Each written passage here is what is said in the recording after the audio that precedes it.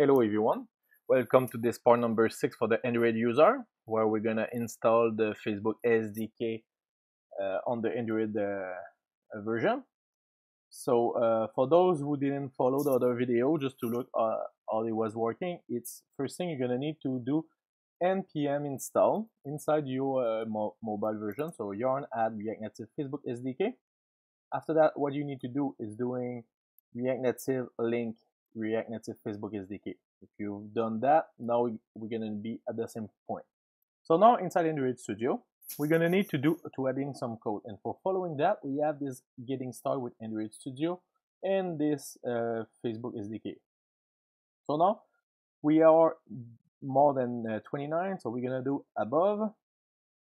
So here, add this variable, blah, blah, blah, here on your, finally, your main application. So this is what we're gonna do. So first thing we're gonna do is going inside Android Studio, open app here, add, go in Java, main application, and now here we're gonna add some import. The import we're gonna need is gonna be these two here.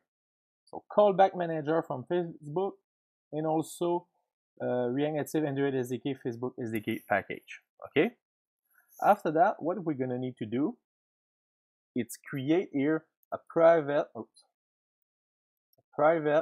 static callback manager, and we're gonna call that for callback manager, and that's gonna be equal to callback manager dot factory dot create. We don't get the autocomplete because you're gonna see it's we have some weird problem.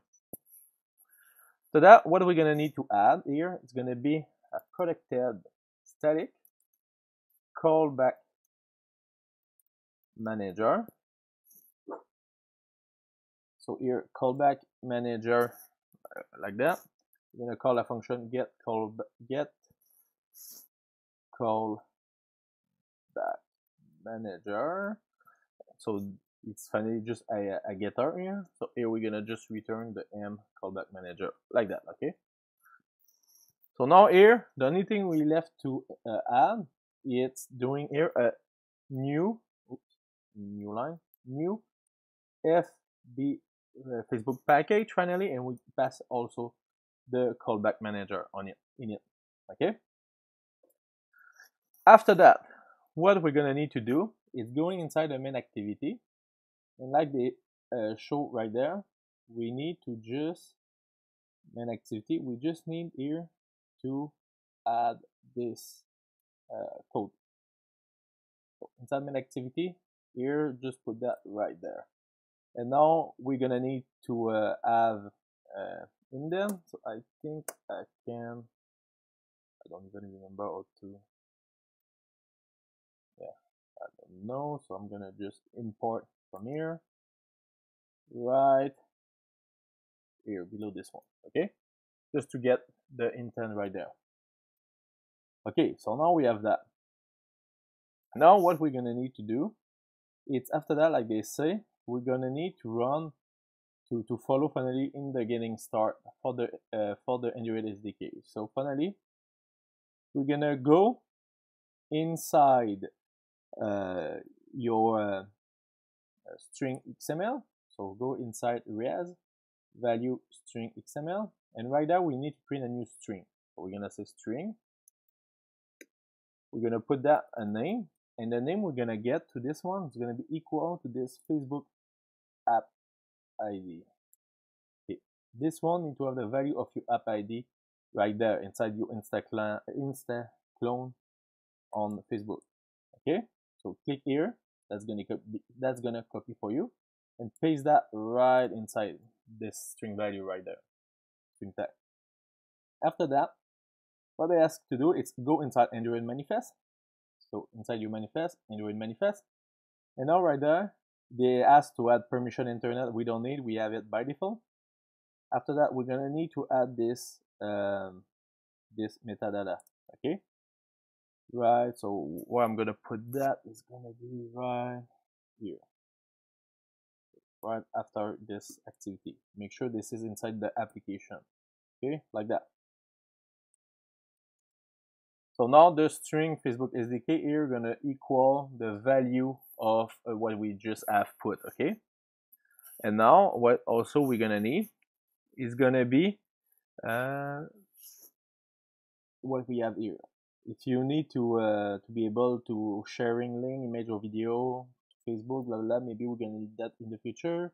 So we're gonna paste that right there. But now here they say, if your app ID is 1234, add that right there after that. So here, just copy paste again your code, your app ID, and paste that right here.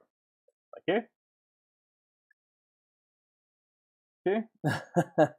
Now we are really close. So now if I try to run that, now we're gonna get a lot of breakup and things like that.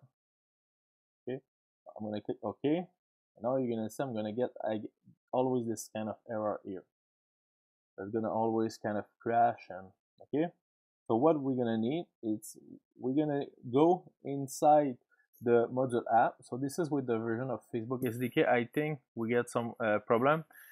And what we need finally is inside your module app, we're gonna change the version here of the compile SDK to be 26. And we're gonna do the same in the Facebook SDK. See, it's already 26, okay? After that, what we also need to do, we're gonna need to add another kind of version here for the Android SDK from Android. The version gonna be not 4 plus but 28.0 like that. Okay. So now we're gonna try again to run, and now we're gonna get some weird problem with this app compact right there. Why they say finally we're gonna just add Google Maven repository in sync project right there. So now everything should be able to run. I've done some Android development, but I'm not the best one, so maybe this is not the best option. Just told me in the comment if you find then like it's not perfect. So it's gonna run, gonna build. So I'm gonna come back when it's gonna be finished. The build is done, so now I'm gonna try to run the app on my simulator. One sec. So now I'm gonna run on my simulator.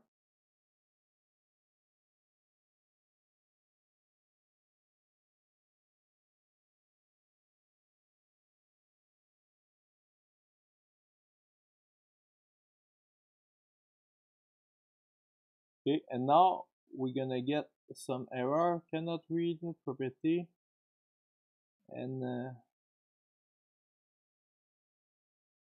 okay, so we get some error here.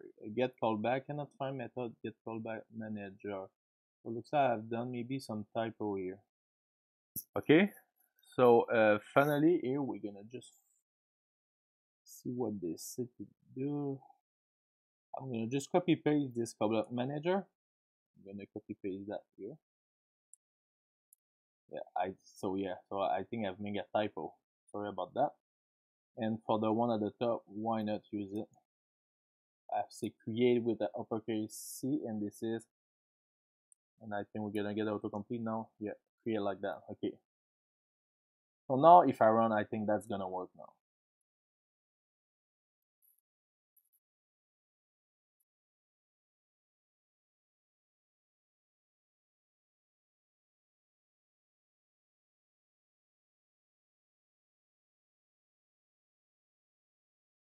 And let's see, still run. We have no error. Looks good.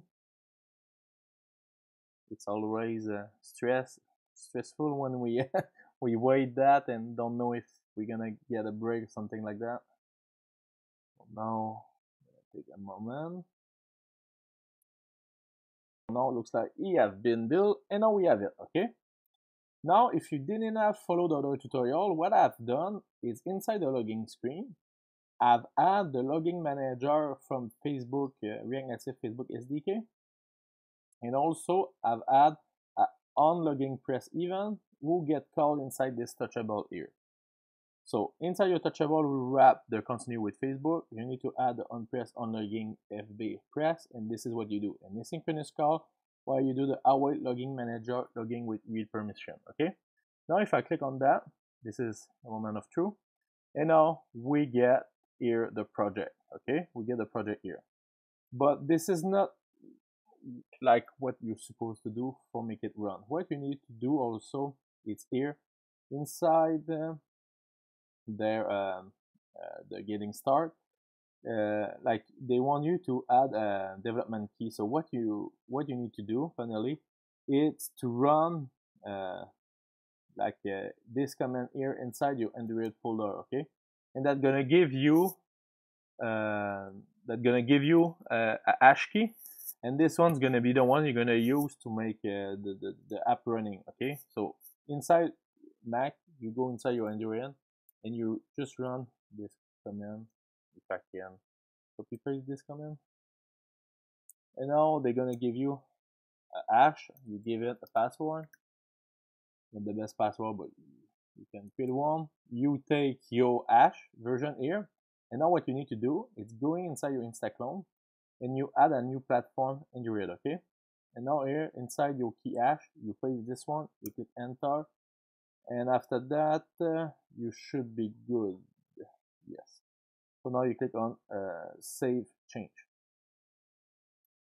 and now it should work. I think I've worked because you have just keep in mind this key, but you should run here and say like you are not logged, blah blah blah. But now that should work. So now if you refresh your screen with double R, continue with Facebook, and now this is supposed to run, and this is supposed to be able to work.